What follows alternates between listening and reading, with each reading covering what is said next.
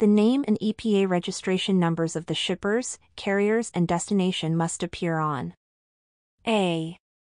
The Emergency Response Guidebook. B. Hazardous Waste Manifests. C. Material Safety Data Sheets. D. Shipping papers that require placarding.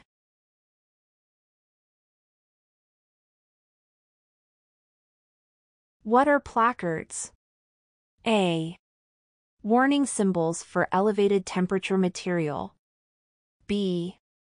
Diamond-shaped warning signs placed on vehicles. C. Hazard warning labels placed on packages. D. Emergency response information signs.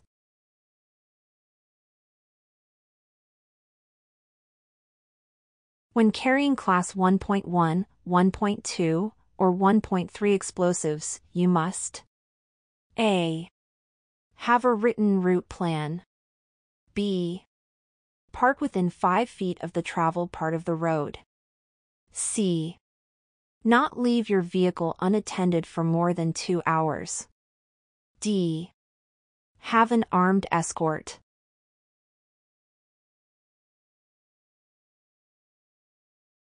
The hazardous materials regulations are intended to do what? A. Lower transportation costs. B.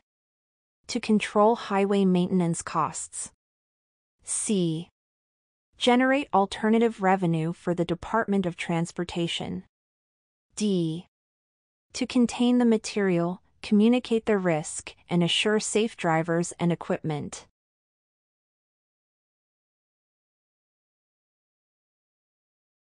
When transporting hazardous materials, which of the following is not a responsibility of the driver? A. Driver refuses leaking packages and shipments. B. Driver makes sure that the shipper has identified, marked, and labeled the hazardous material properly. C. Driver prepares the shipping papers and supplies the placards. D. Driver is responsible for safely transporting hazardous materials without delay.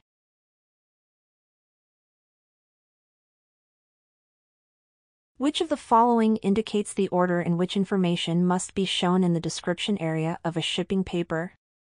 A. Proper shipping name, packing group, ID number, hazard class. B. Proper shipping name, hazard class, ID number, packing group. C. Hazard class, ID number, proper shipping name, packing group. D. ID number, proper shipping name, hazard class, packing group.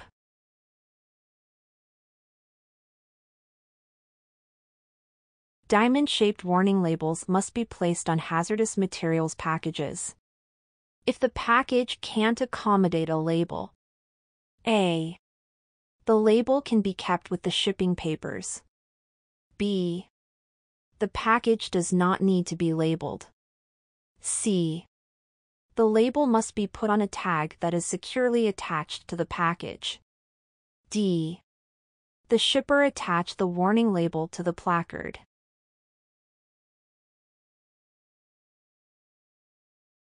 Where should placards be displayed if you are required to use them? A. On both sides and rear of the vehicle. B. If all packages are labeled, then placards aren't required. C. Placards can be displayed anywhere on the vehicle as long as 4 placards are used. D. On both ends and both sides of the vehicle.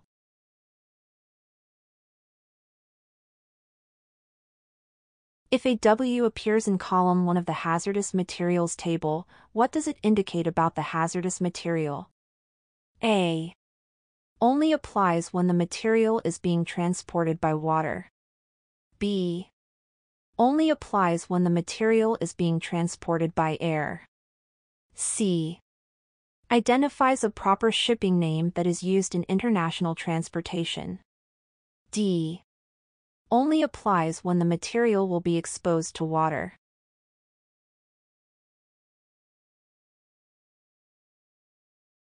How is the hazardous materials table is ordered? A. Alphabetical order by packaging group. B. Numerical order by the identification number. C. Numerical order by the hazard class number. D. Alphabetical order by the proper shipping name.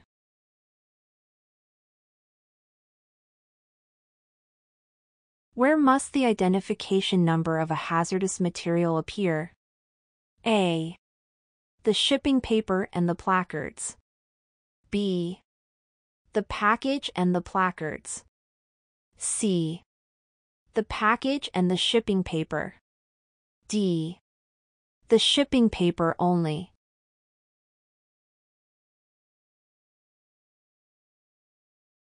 What is the shipper's certification?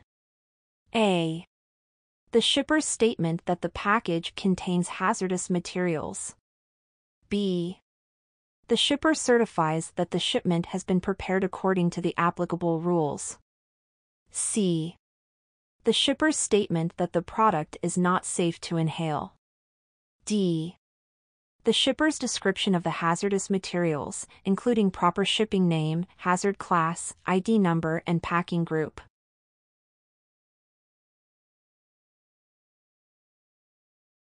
You are asked to transport a package that is properly marked and has a signed shipper certification, but you notice the package is leaking. You should: A. Accept the shipment and report it to your dispatcher. B. Refuse the shipment. C. Repackage the material to contain the leak. D. Accept the shipment only if it is a Class 2 material.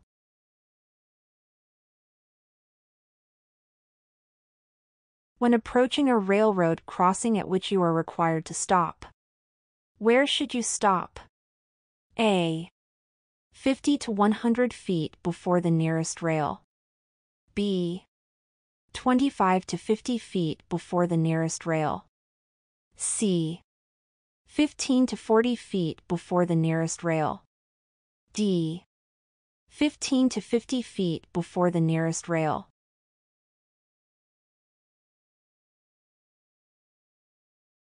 You must stop at a railroad crossing if your vehicle: A. Has an inhalation hazard placard. B. Is carrying less than 1,000 pounds of chlorine. C. Has an empty used hazardous materials cargo tank. D. All of the above.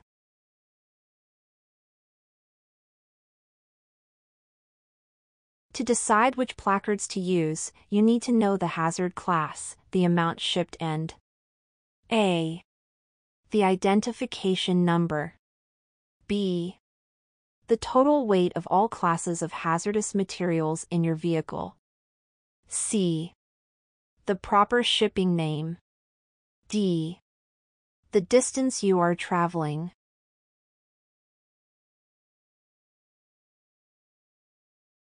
If you have someone attending a placarded vehicle that is parked, that person should: A. Be in the vehicle and awake or within 100 feet of the vehicle. B. Be able to move the vehicle if necessary. C. Have a hazardous materials endorsement. D. Both A and B.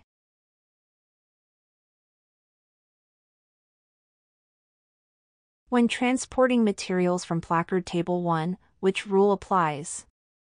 A. Placard required if total amount transported is 1,001 pounds or more. B. Placard required for any amount. C. Placard required if 2 or more hazard classes are present. D. You may use dangerous placards when you have 1,001 pounds or more of 2 or more different classes.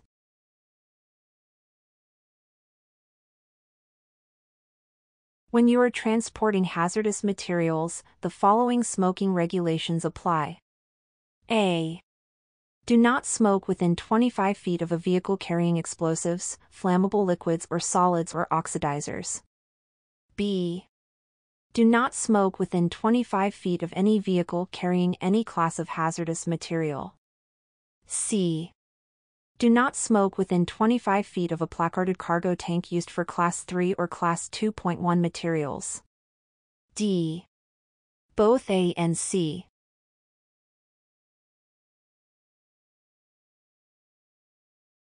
If you are transporting Class 1.1, 1.2, or 1.3 explosives, you must have a placard if they exceed A. 1,001 pounds. B. 440 pounds. C. The RQ amount. D. Any amount.